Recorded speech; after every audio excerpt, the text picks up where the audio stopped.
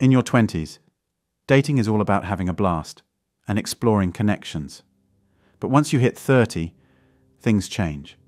Women, especially those in their 30s and beyond, start craving that ring on the finger kind of deal. Guys are waking up to the game and realizing it might not be the best move for them either. Most women want kids, but a lot of men aren't so sure. And let's not forget about the whole house dream that many women chase. As a single guy, you can keep your bills low and responsibilities in check.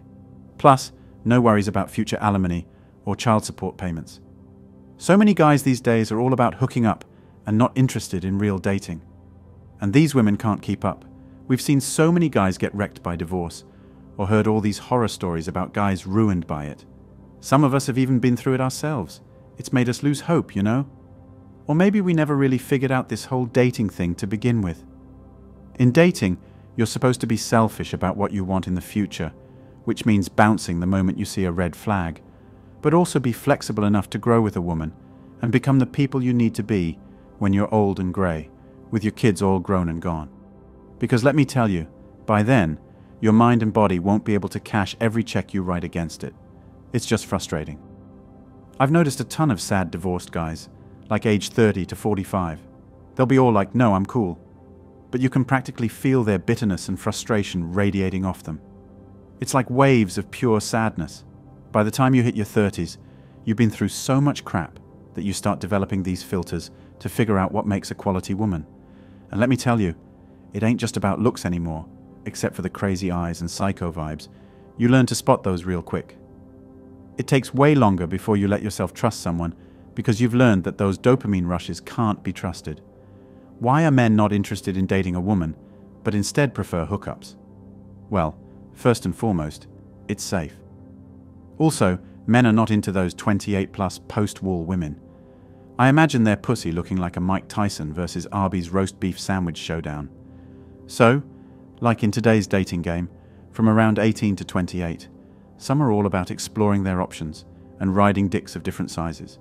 They might hook up casually and hit up those girls' night outs.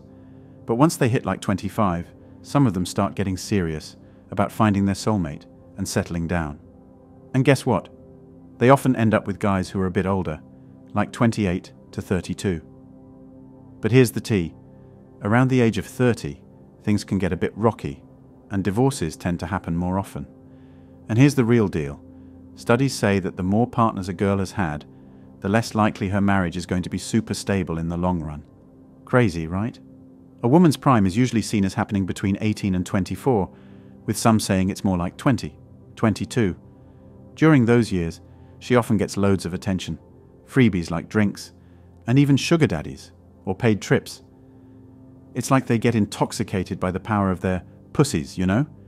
Sometimes that feeling of entitlement sticks around until their late 20s or 30s. But here's the twist. Around 25, 30, a bunch of these ladies start going all in on hardcore feminism, especially if they don't fit society's beauty standards.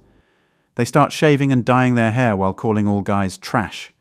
Meanwhile, other girls start freaking out and get desperate, settling for the beta male they would have rejected in their prime. That's why it's called alpha fucks, beta bucks. Between 18 and 24, some girls are all about finding an alpha dude, but if they don't snag one by a certain age, they start going for the beta guys, who seem to have their lives figured out. You know, those men with good jobs, climbing the corporate ladder, while the Chads and Tyrones were busy doing their thing. These relationships with beta guys can sometimes feel transactional, and it might explain why there's this rise in cuckoldry, you know, when a woman's married to a beta but has bulls on the side to fulfill her sexual desires. I think it's totally dumb for a dude to tie the knot without a solid prenup, whether he's got $5,000 or $500 million. Like seriously, guys often feel the pressure to get hitched real quick with these ladies in their mid-20s and up, usually within just a few years. In my opinion, a guy should totally play the field and thoroughly check out a girl for about 8 years before even thinking about signing over his assets in a marriage contract. Guys have seen the total disaster that can go down and decided to stay single. The average American gal is like 5'4" inches and 168 pounds. She's actually bigger than the average guy back in 1960. Can you believe it? In today's world, guys are all about visuals. We appreciate fitness, femininity, and cooperation. Some women haven't quite met these expectations. Being a big and assertive woman, it's not really what most guys are into. Back in the day, getting divorced was frowned upon, especially if you were a woman with a kid and never married. But now, divorce is pretty common. Surprisingly, it's often women who initiate the split, even though they're usually the ones pushing for marriage in the first place. Can you believe that? 70% of divorces are started by women. In the old days, people tied the knot in their late teens or early 20s, but nowadays, women are getting hitched in their late 20s, and men are waiting until they're almost 30. By that age, guys aren't wild party animals driven by hormones like they were in their 20s.